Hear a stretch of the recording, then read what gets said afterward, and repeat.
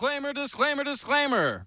Despite what wisdoms were passed down to you by your elders, no matter what you have been told by your peers, regardless of what your gut reaction may be, and in complete juxtaposition to what you saw in the evening news, the world in which we live is neither logical nor is it rational. You are, as the best interpretation of our audience survey indicates, a human being. Woohoo! An animal with one foot on the train of sentient thought and the other irrevocably stuck in an evolutionary gene pool. Instead of a shining society of crystal clear certainty and irrefutable logic, we have built a global empire founded largely on reactionary animal instinct.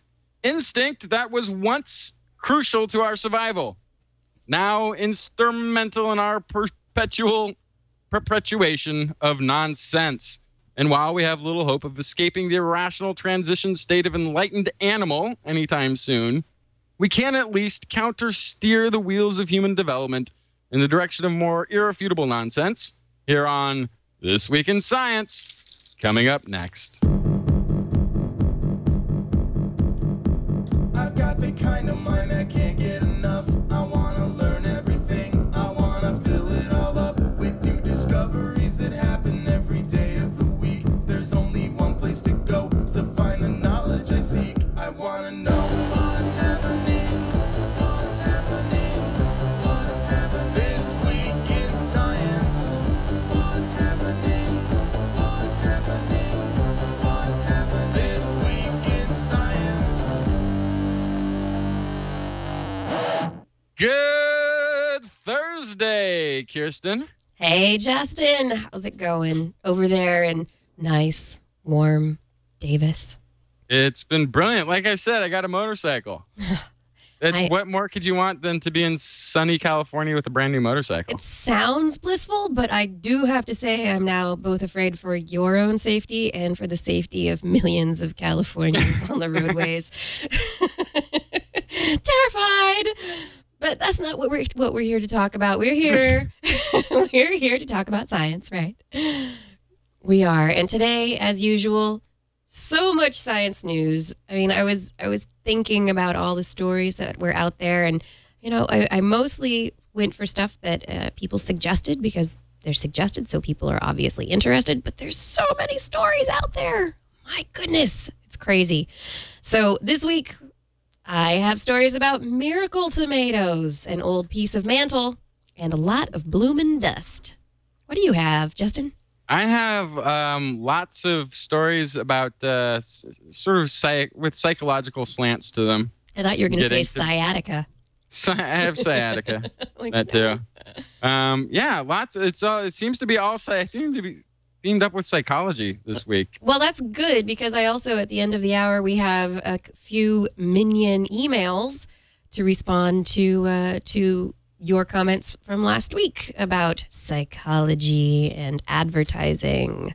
Yeah. And how they've dominated American society and have created our value system for us. Right. So it'll be fun. Yeah, I think it'll be fun. And I think are there any emails that are that are countering my point of view? I'm not going to say anything yet. We will let people, guess what's going to be at the end of the hour. What the Minion mailbag will say. All right. And this is just the beginning.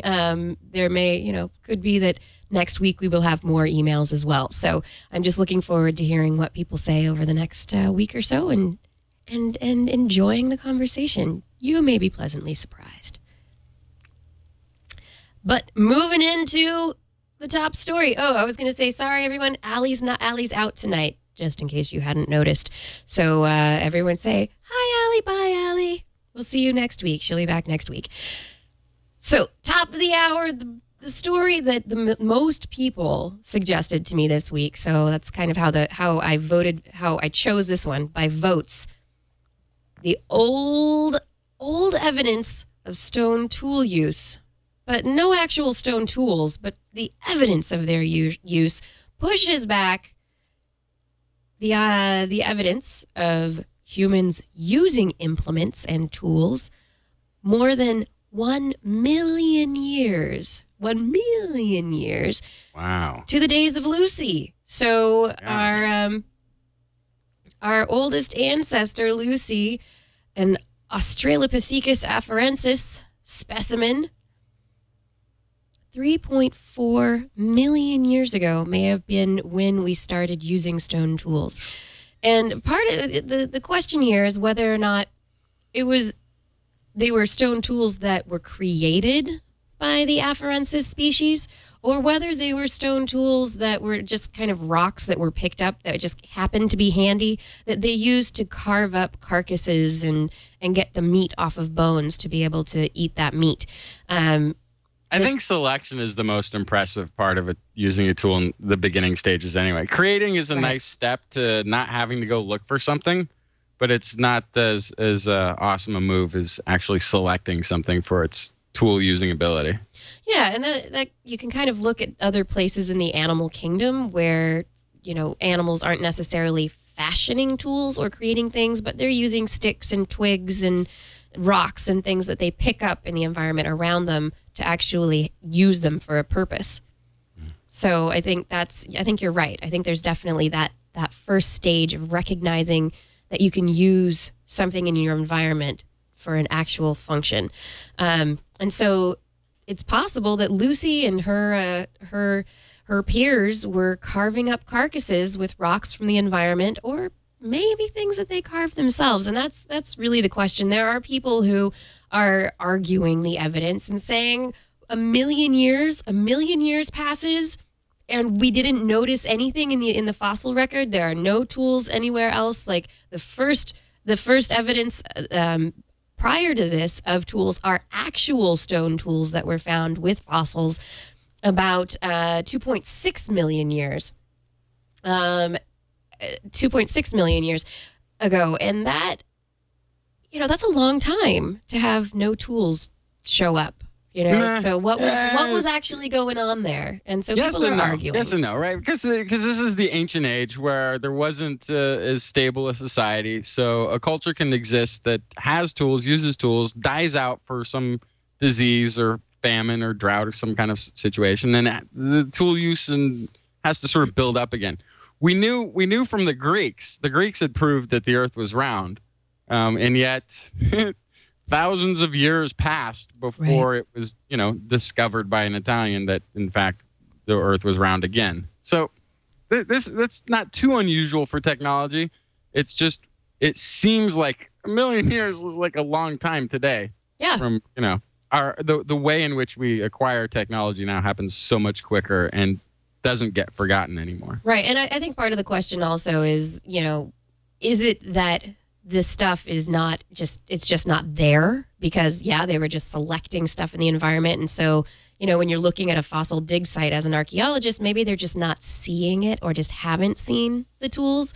Maybe the tools that they use, the rocks, whatever, they were kind of picked up and then tossed off somewhere else because why keep them in one place? They're just something there in the environment. So maybe they're just hard to find, or the other possibility is that it's just the, is it the archaeological record itself that's sparse, or is it that they're just not there? I like that. I like that if it's just selection, you can find it anywhere. You use it. You maybe even leave it at the site. Why carry it around? Right. If you actually had to craft something, you put work into it and effort into it, then you would hang on to it. It would stay with you and end up at the garbage site when it was used up, or end up in the community where everybody lived. Right? Makes sense. Yeah, I don't know. I love the kind of human, anthropological, and also archaeological side to this of like, what would people be doing? They're not people developed like us, and their brains probably didn't work the same way, but they're hominids. An ancient ancestor of our own. And so there are similarities. Can we look at chimpanzees and see similarities to the afarensis species? Was there something, or was afarensis more fully developed than chimpanzees?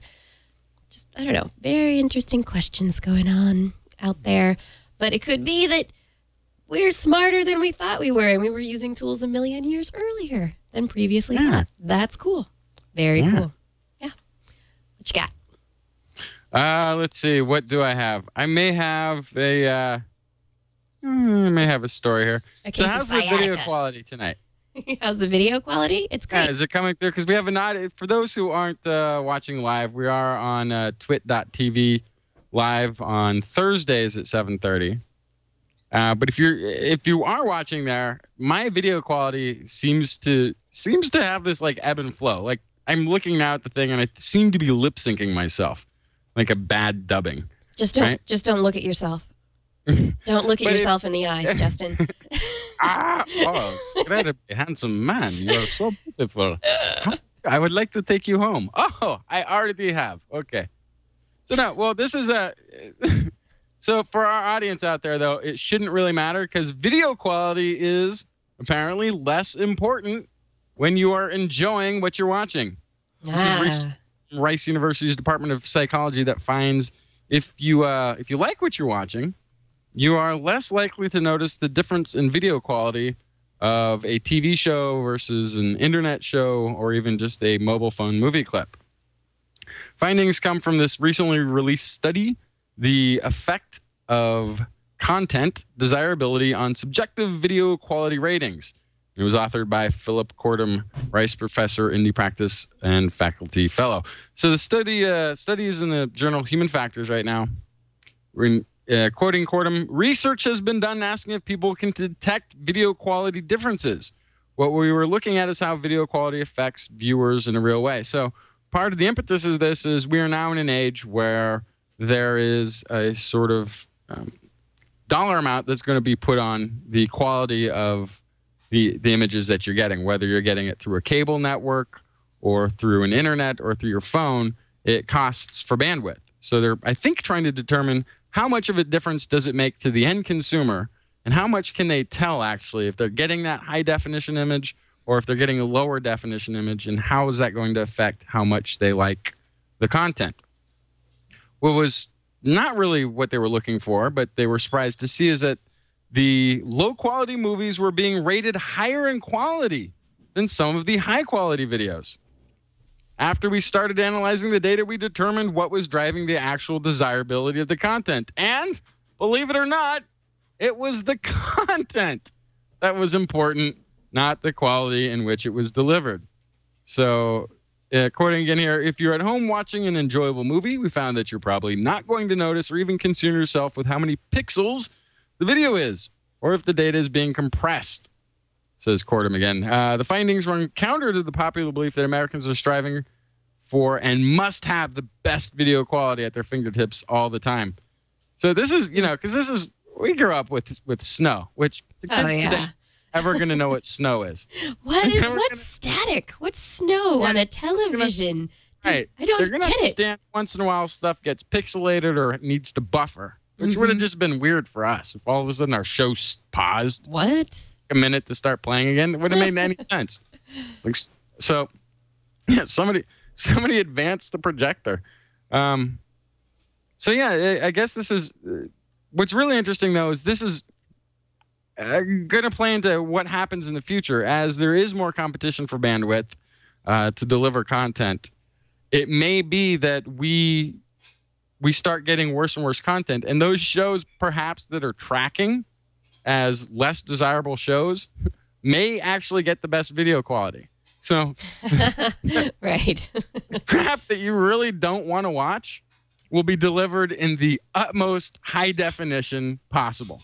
And the shows you're really anxious to watch, they're going to compress the heck out of it because you're going to watch it anyway. Because you're going to watch it anyway. Yeah, and, that may be the future that we're sliding towards. Yeah, well, the one thing is true, and I know this from my own experience in putting stuff together and watching shows. And audio is incredibly more important than video. And so if you have bad audio content, people are much less willing to stand it.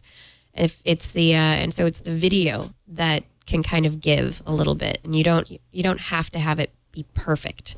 I mean, people do get annoyed maybe at the video not matching the audio, so that if they're off by a frame or two, and the lips don't match the voice, and you feel like you're watching bad dubbing or something. Or somebody wearing a green shirt with a red background. I think it's great. It's like Christmas. It could also cause a clash to the eyes. Yeah, not for people who are colorblind, though. Yeah, but what's amazing is if you ask somebody who's colorblind what color a stop sign is, They say red. yeah, That's how you learn it's red. That's what red is. you learn it's red, but they're saying it's red as though it's really true that it's red. But they don't really know that. They've never experienced it. They just have been told this. No, they have their own experience of red. So they have, their shade of gray, or perhaps exactly hue. Exactly. Right. That whatever it is that they see, that is red. Right. And they learn what that is. Maybe they have a hard time with discriminating the fine gradations of color, but yeah, they got it. I think it's very, very an interesting question. My red is not your red. Your red is not my red. They are different. So different. And then everybody can agree. Can everybody agree for a moment that a stop sign is red? Yes, because that is what they tell us. Right, because we're told that. But the other thing is, though, it's not true after a little while. After a little while, what is red isn't even true, because then it's, what number is it when you're like picking out the pixels to represent the color of a stop sign on an internet icon? You have to actually have a specific number, and that number then represents what that color is, which is different from other things that we might call red. And to an artist, it might be a crimson versus a candy apple or whatever else from the paints that they have to mix. So even then, there's no truth that red is red. Interesting. And yeah. And there's more. Different. This was actually at the, what is the big science exhibit thingy down there in San Francisco? Cal Academy or the Exploratorium? Exploratorium. They have this color wheel, and you're supposed to pick one color from this spot and one color from another spot, and the two that match up. Mm-hmm. What's amazing, if somebody else is there, they're going to pick a different color. Yeah. And it's this really strange physical experiment where you can actually see that we aren't all seeing the same color, that there are differences. Cool. Yeah. Oh, that makes me want to go there. I want to go. We have agreement. We've achieved an agreement to what to call things, but what we actually see is slightly different. Yeah. Fascinating. Well, what we see on this planet is a bunch of rock. This planet is a bunch of rock, and scientists are looking at ancient rocks. In fact, they're looking at some rocks way up in, I think it's the north. Is it the North Pole? Where did they look? Let me see if I can find it in here. Not a lot of rocks at the North Pole. In the Arctic Circle. Here it is. The Arctic Circle, Canada's remote Baffin Island. They actually went to a mountain called Mount Thor.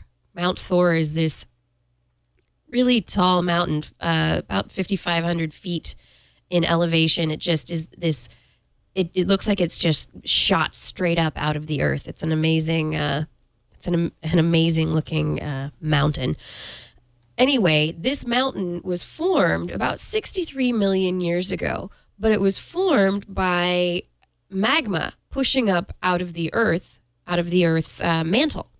So the mantle is the area of the Earth between the crust, which we are on, and the core, which is hot and molten and supposedly a lot of iron. That's what people think. But there's this question of, what is the Earth made of? What is the mantle made of? And is our planet's composition the same as, the sun's composition or other planets' composition? And there's this hypothesis that geologists have had for years that our primordial Earth, when it was this hot mass of molten material, was pretty much the same as what are called chondrites. They're really old and very common meteorites in the solar system. So these chondrites have a chemical composition that's made up of a particular ratio of helium, lead, and neodymium isotopes. So these particular isotopes in particular amounts. And the chondrites have a sun-like ratio, so similar to what the sun has. And they're thinking, okay, well, we're going to think that the Earth is probably very similar to this as well. It was probably formed around the same period of time these chondrites were formed. But until now, we haven't really found any pieces of mantle that were old enough. I mean, when does the mantle come up? Well, not that often. How are we going to know that the mantle is that old? But the geologists actually found this this mountain on Baffin Island, they found that the rock, the original rock, and this is from IO9's website, the original rock had melted about 62 million years ago when it came into contact with the magma and was then ejected from the mantle onto the island's surface in a burst of volcanic activity. So when the rock was melted by the magma took on the same, or the rock takes on the isotopic compositions. So the lava is a proxy for the original rock. So they wanted to check this. They checked it out. They dated the rocks, placing the formation of the original rocks that had melted in the magma that were then ejected at around 62, 63 million years ago. They dated them at between 4.5 and 4.45 billion years ago. And they found that they did not have the same isotopic composition as the sun. So this chondrite hypothesis isn't right. There's something else going on. And so they don't really know, what the actual composition of the Earth's mantle is, what the how the Earth would have possibly formed, or it doesn't seem to be the way that we thought it was.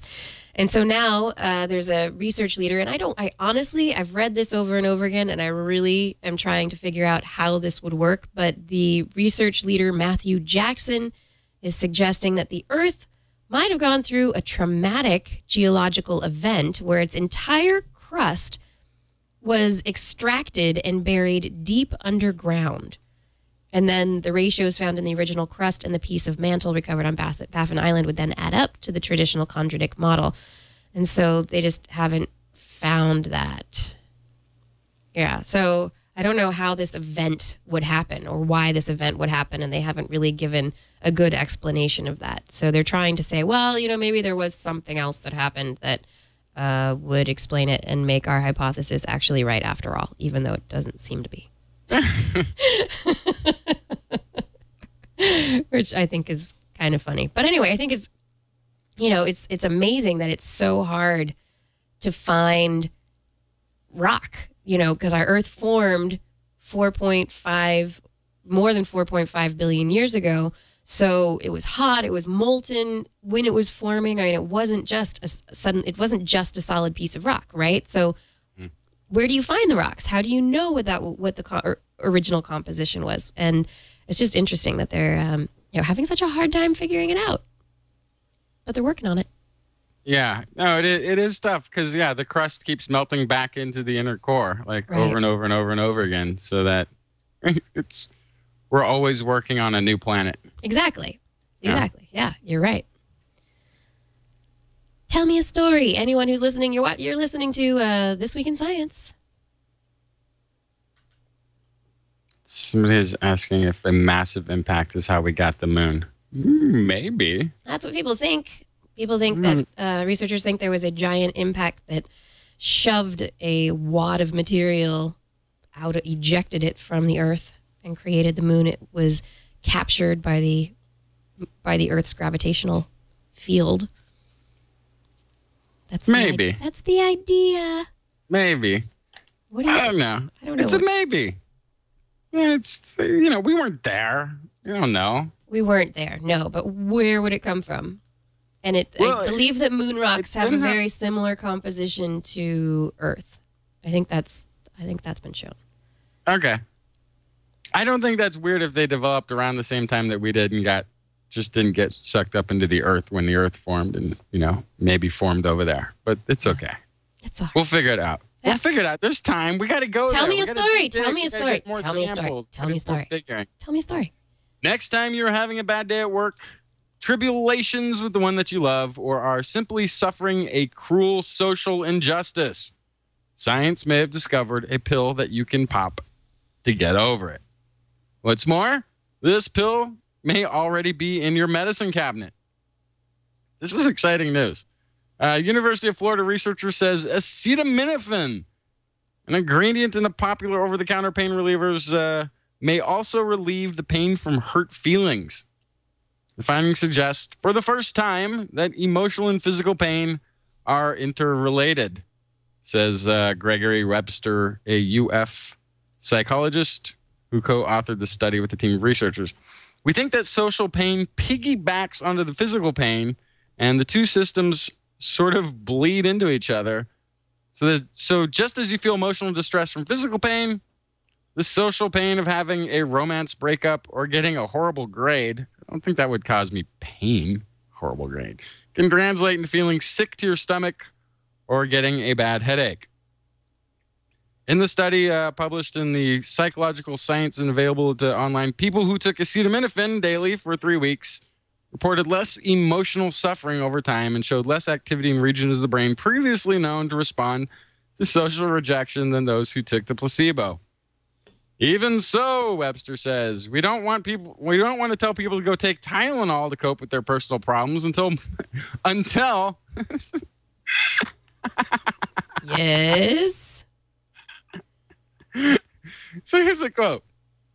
Even so, even based on this first study, we don't want to tell people to go take Tylenol to cope with their personal problems until more research is done.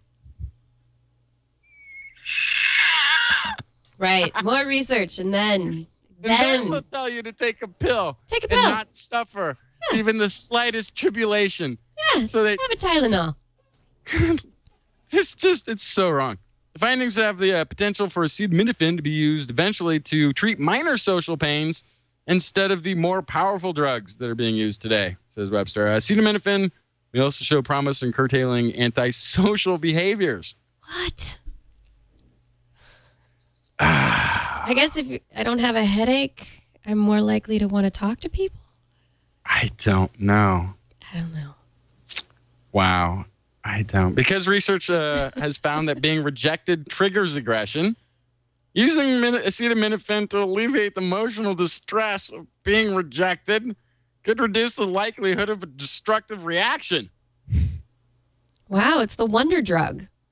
It really is. Who knew? I just love. I mean, people have been taking it for anti-inflammatory stuff for years. Who knew? The reason people are maladjusted in society is because they don't fit in. They take offense at rejection. If people stop being offended or hurt by rejection, not fitting in, then they wouldn't be aggressive towards those of us who do fit in perfectly well to the society that we've decided what's maladjusted and isn't. It's insane. Study participants received functional magnetic resonance imaging during a computerized game of Cyberball, which simulated social rejection. Basically, each participant was passing the ball to one of the computerized images of other people who were also online passing the ball. And then one of the participants suddenly would be excluded from the exchange. As you're out. Pass back and forth. There's a little game of virtual keep away. Oh my gosh. We're not given a reason for this. Just all of a sudden, you're out. And how does that make you feel? And what if we give you Tylenol for it? Right. So it gave them the feeling of being ostracized. By random assignment, nearly half the participants, 24 women, 6 men, took a 500 milligram pill of acetaminophen immediately after waking up each day, and another 500 milligram pill 1 hour before going to sleep. While an equally divided 24 women, 8 men took a placebo. Each night, the participants filled out a survey to assess their level of hurt feelings during the day. Throughout the 3 weeks, those who took acetaminophen reported significantly fewer hurt feelings on average than participants in the placebo group. In addition, they showed much less activity in the areas of the brain linked with emotional feelings, such as hurt and rejection, but they were they were numb automata. Apathetic. I feel nothing. Don't care.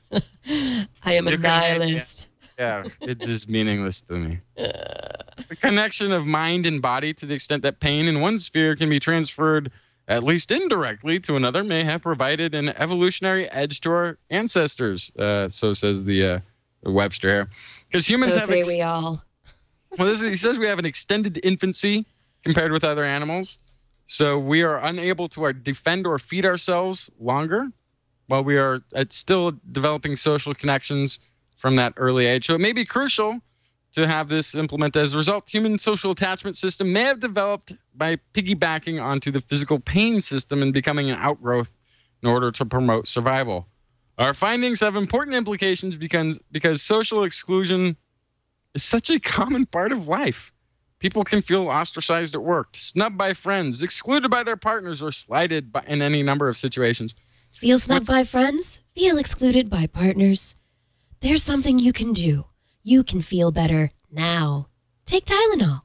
Yeah, but here's the interesting backlash. Not just for headaches anymore. Here's the interesting backlash that this could have. Here's the next study. Here's the study I want to see now, okay? You have the placebo group and the not placebo group taking the acetaminophen, and you ply them with commercials, prompting them to fulfill a desire by buying a product. And I'd like to see if the folks who take a lot of acetaminophen are more resistant to advertising.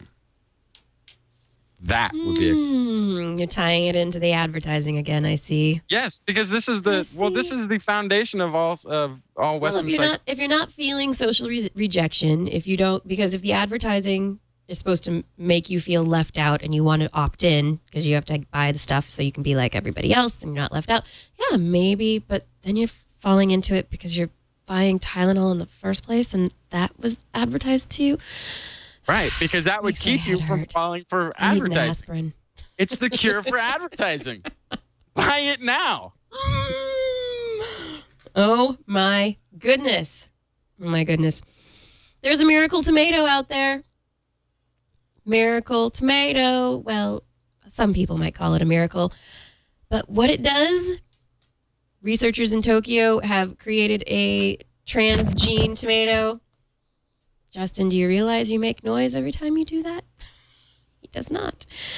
Researchers in Japan have created a transgene tomato that contains or churns out a compound known as miraculin. And those of you in the audience in the know might recognize that as the special compound that allows sour fruits or bitter foods to taste sweet. Miracle fruit has been commonly used in Japan as a diet aid for years. It's become more popular in the United States over the last few years with people having miracle fruit tasting parties.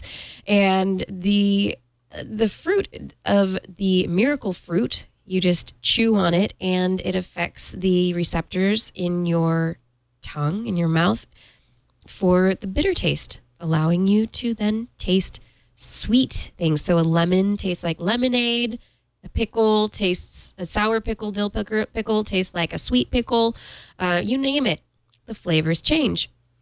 And so in Japan, this has been a huge thing in the diet industry with people eating it so that they can eat low-calorie foods that are normally kind of bitter, but actually feel like they're eating sweet desserts and are getting something that's actually really, special for them. And so now these researchers, led by Kazuhisa Kato, Hiroshi Izura, and Tsuyoshi Mizoguchi, they've engineered these tomatoes that can be grown indoors for mass rearing indoors in factory-like settings so that, quote-unquote, plant managers could coddle their plants, limit any risk of infestations or blights, and prevent their genetically engineered tomatoes from inadvertently sharing the genes with wild plants, which we don't really want to happen. And, oh, by the way, evidence of the first genetically engineered plant in the wild has actually been found and reported this week. So, hey, they're getting out there anyway. But this little tomato yields about 73.5 kilograms per square meter of the miraculin. It's very rich, and if you eat one of the little tomatoes, it's very similar to the miracle fruit's berry protein. So who knows? Have a little salad with these little cherry tomatoes, and suddenly everything is different. This is actually a cherry tomato I grew. Really? It's a miracle cherry tomato. It looks like a giant red balloon. Stream, it's much bigger than my head. It is. Yeah. It's like a weather balloon. You know what tomatoes like? You know what they love? Heat. Again, this really is a cherry tomato. No, they do. They don't mind the heat, but you know what they love? Coffee. Coffee. If you make coffee and you got the leftover coffee and the coffee grounds, put that on your tomato plants. They love it. Maybe the bugs just don't like coffee. I don't know. Anyway, I think it's not an infestation thing. It does something with the alkalines. The alkalines. Or something with the chemistry. Or maybe it's the caffeine. Maybe they just get pumped. Yeah. Well, I think we're about out of time for the first half of the show. I think we've been running for about a half hour now. So I think it's about time to take a little short break. So I think we'll be back in just a few minutes.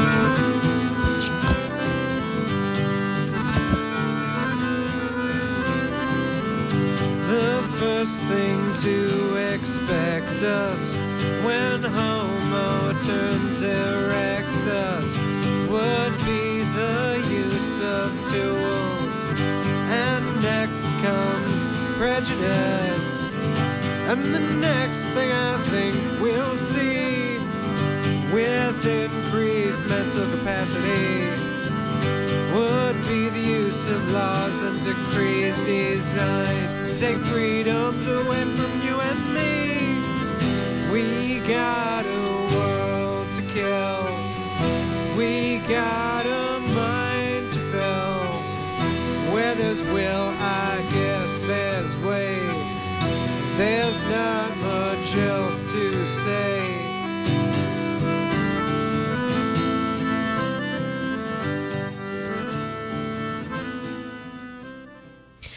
So everyone out there, hey, if you just watched Justin, he ran off. You maybe should take a quick break and go run outside yourself if you're listening to this podcast right now. There's meteors to see. The Perseids are hitting their peak tonight. So if it's dark where you are, you might want to and clear. That's a big part of the issue, part of the story. Yeah, you have to be able to see past the haze and the fog and the clouds to the sky out beyond. Yes, the Perseids.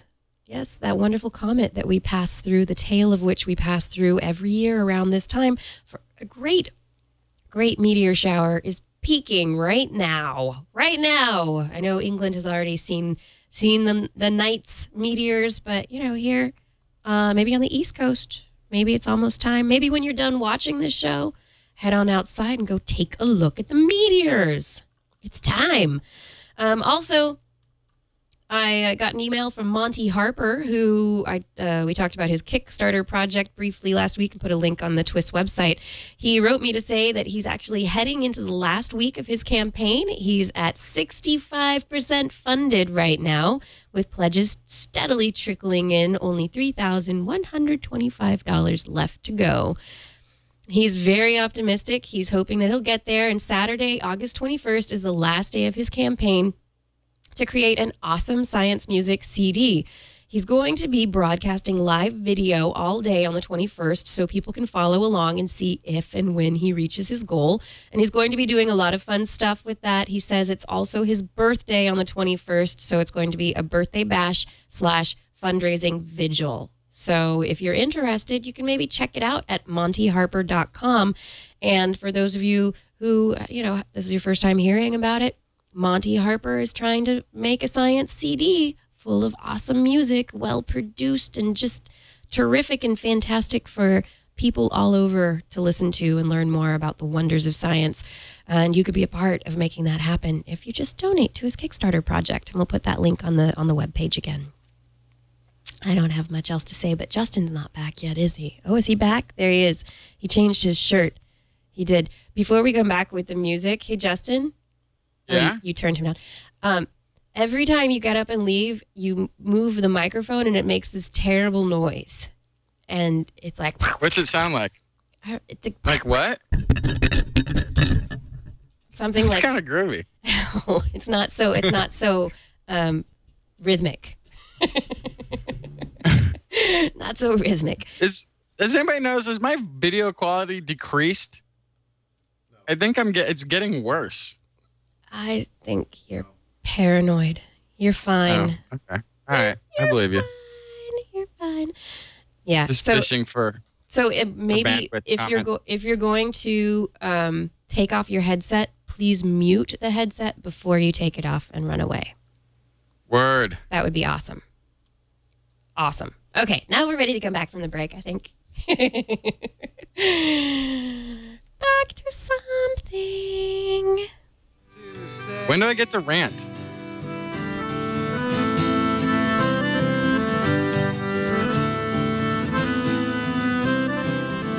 To clone or not, we'll see if we need more of you and me. Though overpopulation just happens to be the last thing I think we need. See, science is a double-edged blade at best. Oh, I embrace it, not one to protest. When a computer beats a master at chess, I guess you'd better wonder what comes next. Oh, we got a world to kill. We got a mind to fill. Where there's will, I guess there's way. Hey, we're back. This is This Week in Science. Justin, did you have any stories? Yeah. Yeah. I have angry people. Oh, no. I don't like no. Yes. That's not what I want. Okay. I have angry people who like positive things. Oh, angry mob who like teddy bears. No, this isn't a mob Okay. thing. This is another trigger that's going to get used by our consumer overlords soon. Anger has been long considered to be a negative emotion. But just like happy or excited feelings, feeling angry can make people want to seek a reward, according to a new study of emotion and visual attention. The researchers found that people who are angry pay more attention to rewards than to threats. The opposite result was found of people experiencing other negative emotions, such as fear. So, previous research has shown that emotion itself can affect what somebody pays attention to. And these are experiments where they lull you into one of these emotional states and then show you lots of images, and they have a thing that watches your eye movements between two images. So they'll have a dreary kind of image on one side and a very positive sort of image on the other, and they'll track which one you pay more attention to. So if you're scared or frightful in the mood that they've set, you tend to look at the more frightening, threatening image, like somebody with a knife or something like that. Whereas if you've been prepped to have a positive or excited, happy emotion, you'll be looking at the puppy that's running through the field of wildflowers as opposed to the man wielding the axe. So that's sort of what these are all based on. If a fearful or anxious person is giving a choice of the rewarding picture, like a sexy couple, or a threatening picture like a person with a knife, they spend more time looking at the rewarding picture. But yeah, apparently the angry people, people who are PO'd about something or another, go for the more positive looking image. So nobody knows whether these reactions occur because the emotions are positive or negative, or it's something else, says Brett Ford of Boston College, who wrote the study with colleagues. For example, emotions can vary in what they make us want to do. Fear is associated with the motivation to avoid something, whereas excitement is associated with a motivation to approach. It can make you want to seek certain things or avoid certain things, respectively. So the research is published here in Psychological Science, which could also be, consumers or this sort of selling strategy. Right. For consumers. For a study, Ford focused on anger. Like fear, anger is considered a negative emotion, but like excitement, anger motivates somebody to go out and do something. And in this case, they found that it actually gets you to seek reward. First participants in the study were assigned to write for 15 minutes about one of 4 memories in their past, a time when they were angry, afraid, excited, or happy. So this is where they lulled them into the emotional state. A 5-minute piece of music reinforced whatever emotion the participant had been assigned. They then completed a task in which they had to examine the 2 side-by-side pictures with the eye tracking device monitoring how much time they spent looking at each picture. Angry people spent more time looking at the rewarding pictures, which suggests that this is a kind of visual attention bias, and it is related to how an emotion motivates somebody more to how it motivates somebody than to whether it's positive or negative. Looking at something is the first step before the thoughts and actions that follow. You catch that? Looking at something is the first step before the thoughts and actions that follow. So whatever you see, sort of whatever images you're looking at precipitates the thought, which then precipitates the action that might come afterwards. This is, of course, the core of all advertising in visual form. So people are like checking out the more positive images. The angry people are spending more time checking out the positive images. So from that, you would guess, you would hypothesize that the next action would be something to make themselves less angry. Well, perhaps, or perhaps not. But the attention kicks off an entire string of events that can end up influencing behavior. People who felt happy and excited also looked at the more rewarding photos, but the two groups might act completely differently. An angry person might be motivated to approach something in a confrontational or aggressive way, while a happy person might go for something they want in a more collaborative or socially friendly way. So it may be it may be that the angry people are still seeking the same desired reward as the happy people, but the way that they approach it aggressively might determine what their behavior is, might determine how things end, you know? Yeah. Sort of, I can sort of picture, like, if my kids are angry or happy, they might, and there's like ice cream to be had or some sort of reward or treat. If they're really angry, they might just demand it, you know? Give it to me. Versus if they're already in a good mood, it's like, oh yeah, I can wait till it's in the bowl, and when it's time to have a treat, totally, you know? I can see their reaction being different to the reward. Yeah, I could definitely see that. I wonder, and I could just imagine, if you're angry or upset about something and you look at something that's a positive, reinforcing image, a potential reward, but you're just angry, and so you're just angrier. You're just thinking angry thoughts. You're just like, oh, those darned nice people. What do they have to be so happy about? In your head, you're just cursing and getting angrier. Yeah, no, good. I don't know. Interesting. It's an interesting discovery. Interesting. Where do we put our attention, and what does it mean? What does it mean? I don't know. Quick news. Is there a superbug on the way? We don't want superbugs. Oh, Yeah. Another one? Yeah, another Where one. from this time? From India or Southeast Asia. It turns out that there were about 37 people who returned from going on a tourist surgery tourism trips. Yeah, becoming very popular in America these days. Yeah, most America going to South America, third-world Russia. country Yeah. that's got cheaper surgery rates to get your work done. Yeah, exactly. Very popular. So these people who returned after going to India or Pakistan to get plastic surgery done, I don't know if it's plastic surgery, after undergoing surgery in those countries, they came back and the researchers found a gene in the bacteria that these people had, so they were infected with. These bacteria have a specialized gene that researchers are calling NDM1 it makes them completely resistant to nearly all known antibiotics. Wait a second. They got back into their country of origin? Yeah. Pandemic! It's a pandemic! It's not, but it's... Sound the alarm, ring the bell, hit the red button. It's a pandemic! Yeah, It's multiple gone across countries. peoples. Oh, no, we're all going to die. Panic. Calm down. It's not crazy yet, but this article was published in Lancet Infectious Diseases. And the question now is, is this going to be something that's going to be more prevalent? This gene is easily transferred from, whatever bacteria it was harbored in these countries. So in South Asia, in these South Asian countries, whatever bacteria had it is able to pass it on very easily through plasmids, which is a form of gene transfer. There's this plasmid gene transfer that occurs in bacteria. It's really common. Bacteria are always like, hey, you want a pack of cards? Hey, here's a pack of cards. just steal them in.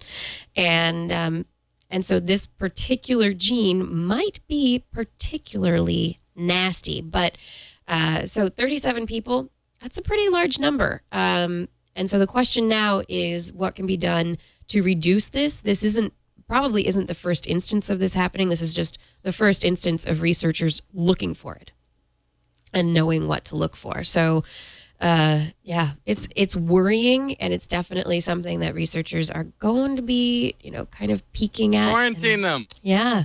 Well, these people Kill 'em. definitely will have to be cleansed, quarantined before they're let back in the population. Can't clean them. But you mean like ethnic cleansing? No. That kind of cleaning. bacterial cleansing, maybe.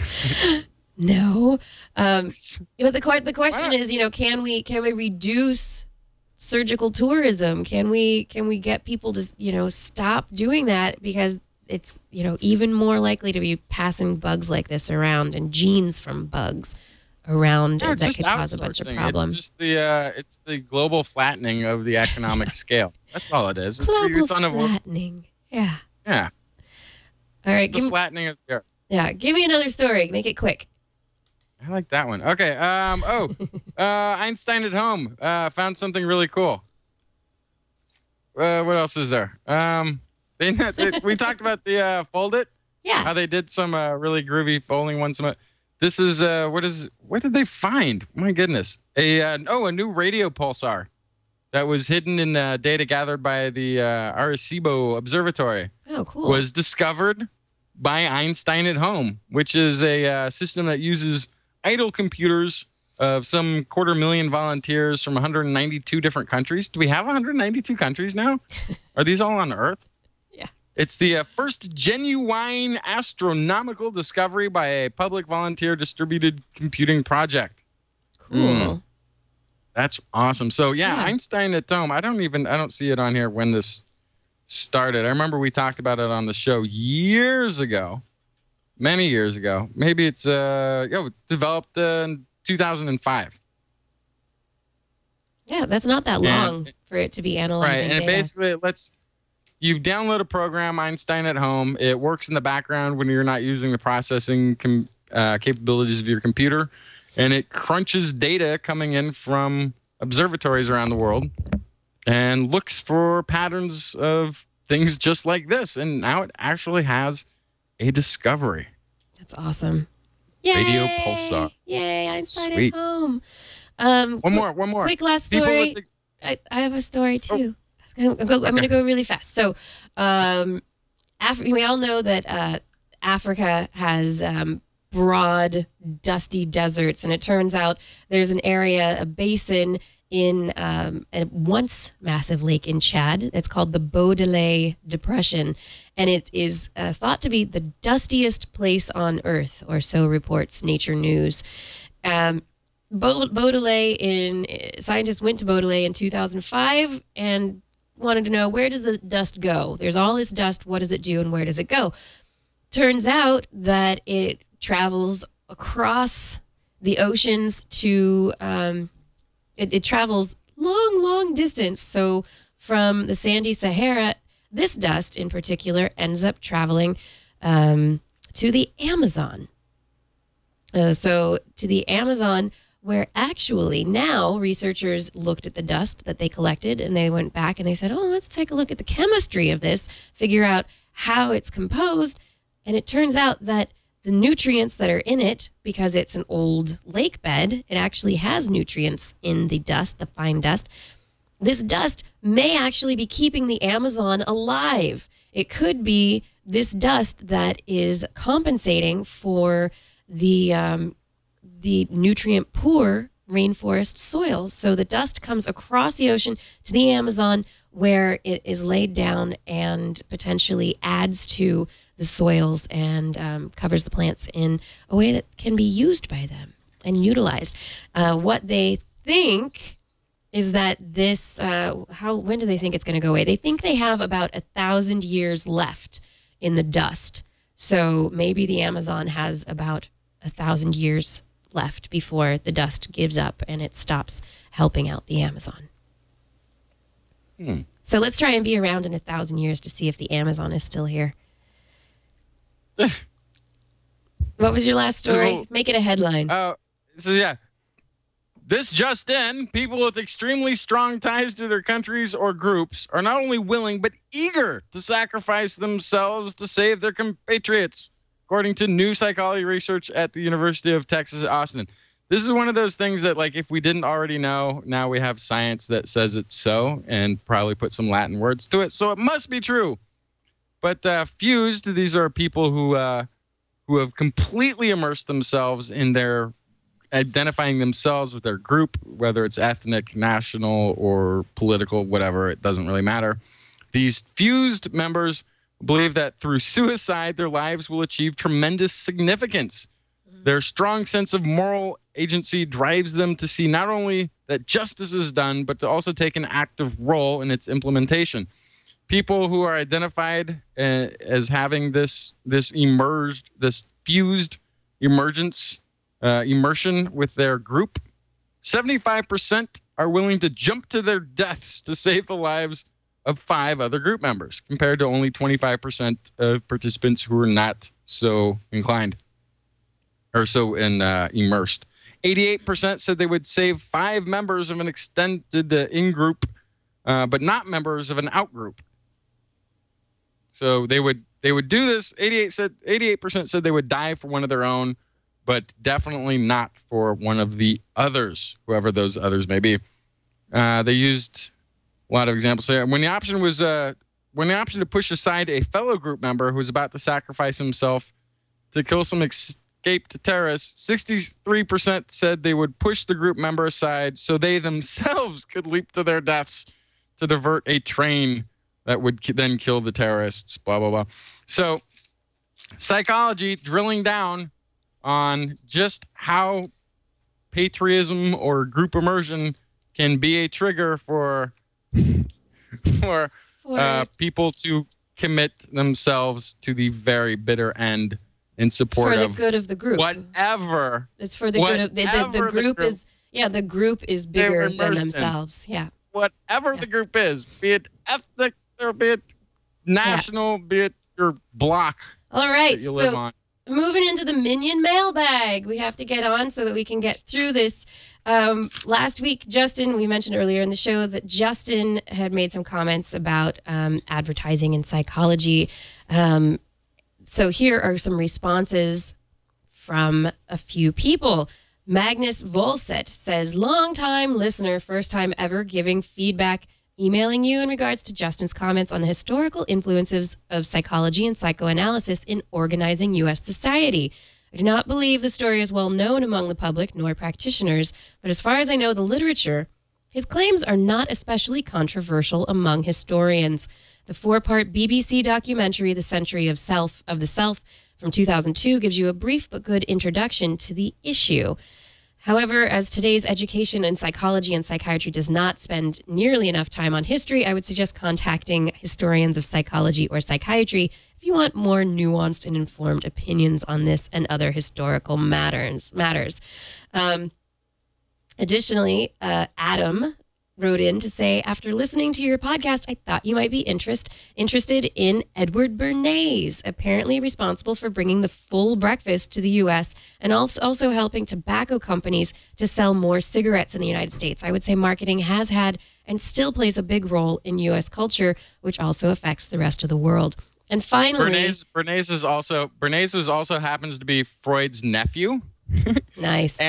And he also was the first person to come up with the word public relations. That's right. That's what you said last week. Yeah. Yeah. He said he wanted to use propaganda in peacetime to achieve things, but didn't want to call it propaganda. So he came up with public relations. He's also invented product placement in the movies. That was his. Nice. So this is the last email, and he said this is from Carl Astrom. I don't know. I have a hard time with the umlauts. Sorry. Much as it pains me to defend Justin for once, I'd have to say he's pretty much spot on. Public relations was basically created by Edward Bernays as a way of continuing propaganda in peacetime under a less stigmatized moniker. I'd suggest taking a look at the documentary Century of the Self by Adam Curtis, which, while unfortunately slightly depressing and paranoid, gives an interesting picture of the growth and spread of psychotherapy and the control of public opinion during the 20th century. And so these three people separately all suggested the same thing, basically, the century of the self, and Edward Bernays. And there are links from these emails that I'll put on the website for people who are interested in delving into this a little bit more fully. I thought it was interesting that all the responses that we got so far on this topic, everyone agrees with you, and everyone is citing the same Right. basis. Here's where it came to me. Here's where it first came to me. It came to me as a child, and I didn't actually have it defined. I didn't actually know what it was, but I noticed something interesting about my Saturday morning cartoons. And if you're not 30, whatever old I am, used to be in America, Saturday mornings for like 4 hours, 5 hours, there was nothing but cartoons. And that's when you would get up really early and you'd sit in front of the television for all 4 or 5 hours to watch all the cartoons that you could possibly watch for the whole week. And every week there was this pattern of the cereal commercials that they would show at every commercial break. There'd be these cereal commercials, and they all had a cartoon logo character that was guiding you through it. One was a rabbit, and this rabbit wanted to get the cereal, but the kids who were also cartoon characters would deny the rabbit the cereal, and the rabbit would try really hard, but in the end would always Tricks get denied. Tricks are for kids. Silly rabbit. Silly And rabbit. the other one was a little bird that didn't want the cereal, would go to the ends of the earth trying to escape the cereal, and the children would manipulate this little bird into eating the cereal, going cuckoo then for the Cuckoo Cocoa for Puffs. Cocoa Puffs. Cuckoo for Cocoa And then Puffs. there was the little leprechaun who was determined not to let the children have the cereal. And by the end of each commercial, the kids would have taken the cereal away from the little leprechaun. All this I noticed as a child, they'd all had their territory. And it was like they couldn't go into the other one's territory. It was like, but as an adult, I think I realized what they were doing. Or as a parent, I suppose. One of the things children have to endure as being a child is being powerless. They don't have the power to choose when to give themselves a reward. They don't have the power to deny a reward to anybody else. And they don't really manipulate others as much as they're manipulated by older people into getting them to do things that they don't want to. So each of these commercials had staked a ground in the desires and the things that the children constantly are encountering. One is they allowed the children in the commercial to empower by to manipulate and to give reward to one of the cartoon characters. In one, they were the denier of reward. They got to be the adult and deny a reward to one of the cartoon characters. And one of the cartoon characters who was denying them the reward, they got to say, hey, no, we get to force the reward because we want it. Powerful drivers in child psychology, driving them to these cereals to fulfill these just absolute psychological desires that they face every day. And when they get there, they are rewarded. They get sugar, which kids enjoy. So they get a reward that has nothing to do with the desire that brought them to this cereal, but they do get rewarded with sugar, which triggers all sorts of other reward things. And Happiness. That, to me, is the most clear example of psychology being utilized towards all of us, but specifically children, which I think now is illegal. I think now if you have a degree in child psychology, as about I think 4 or 5 years ago, it became illegal for you to consult with an advertising firm. But damage has been done. It's been going on for 50 years. They already have the manual. They already have the breakdown of child psychology figured out. They actually don't need consultants anymore.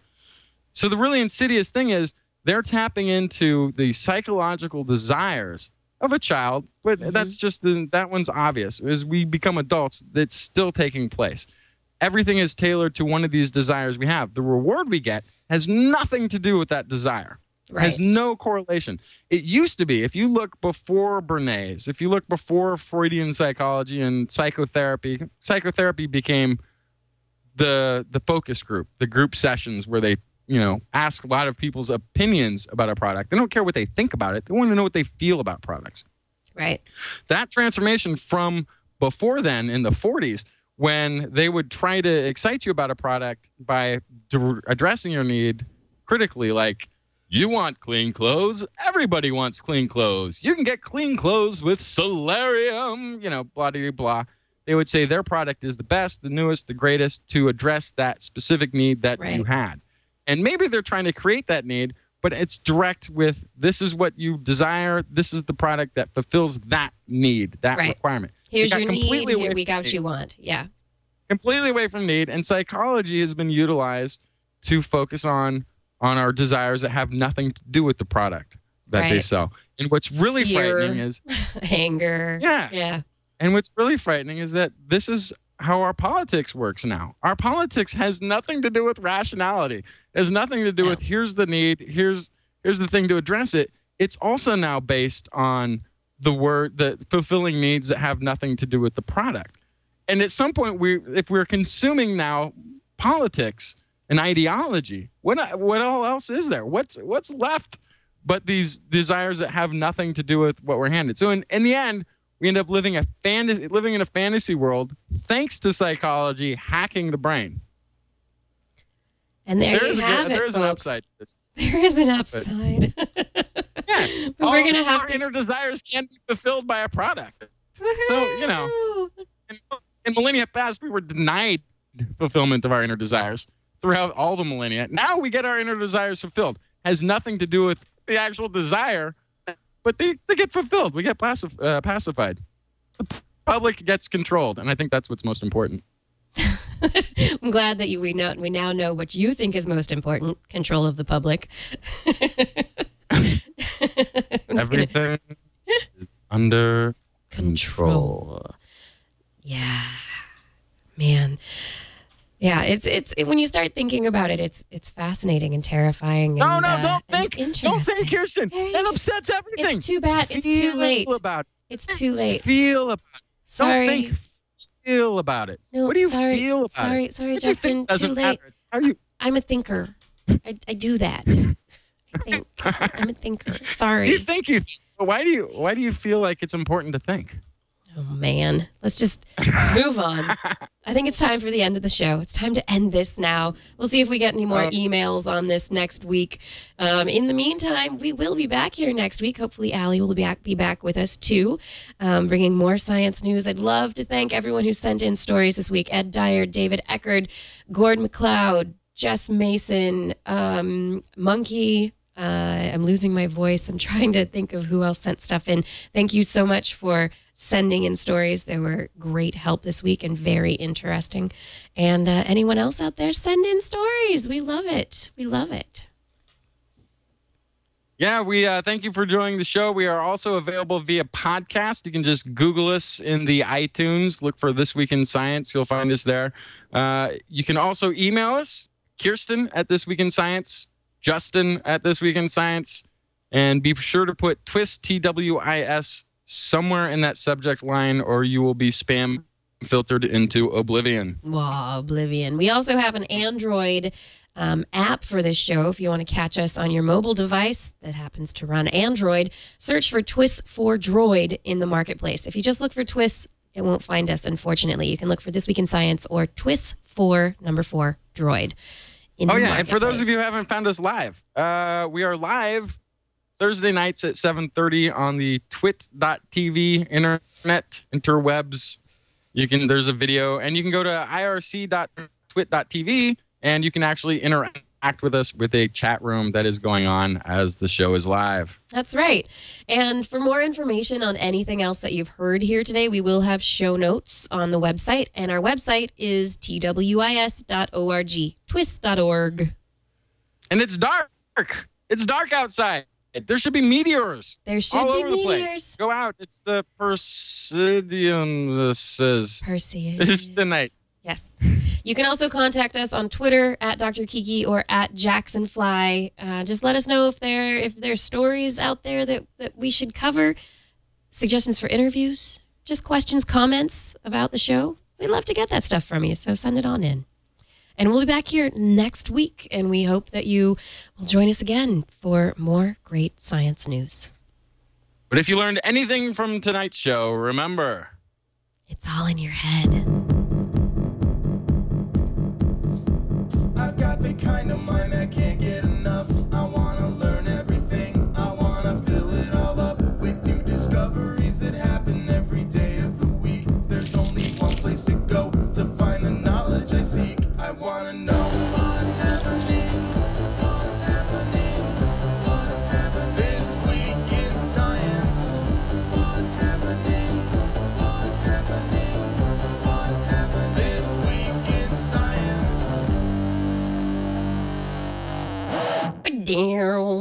Wow. That's right. I love that song. It just makes me so happy every time I hear it. So happy. Yeah. So happy.